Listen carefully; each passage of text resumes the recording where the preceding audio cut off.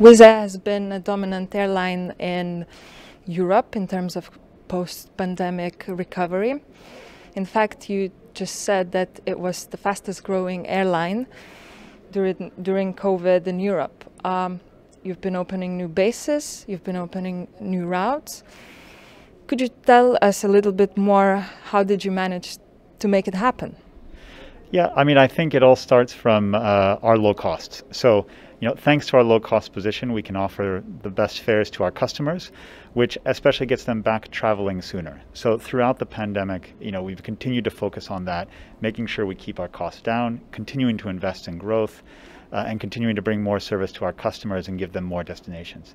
In addition to that, we focused throughout the pandemic on bringing really safe, reliable travel to our customers. So very clean and hygienic on board, COVID measures in place, and also new tools that have given our customers more confidence. So for example, in our booking tools, very easy information that helps our customers know, what are the latest restrictions, where they need to travel, etc., which gets them back traveling faster. So I think throughout that, then it was just a question of as regulations opened, customers came back and wanted to keep flying. And when they want to fly, Wizz is a great choice. Combination of our service and our fares means they came back very quickly.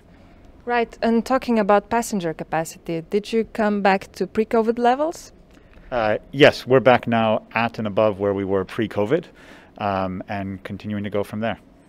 Now, talking about fleet, recently Wizz announced that it wants to enlarge its fleet.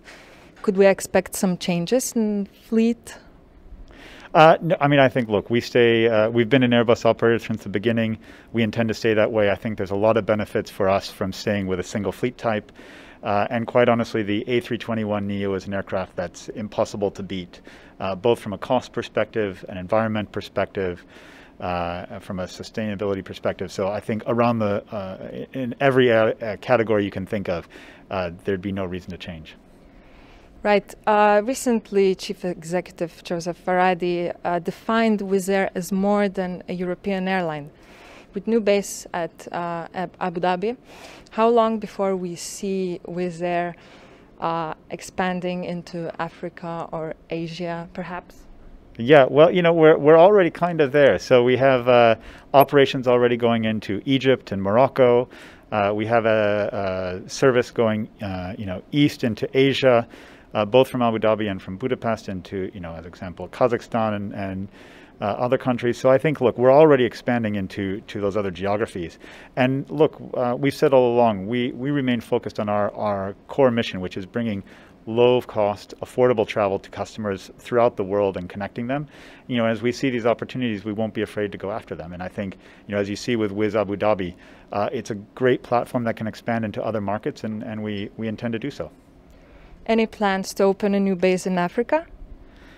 Nothing at this point, but we'll see what the future brings.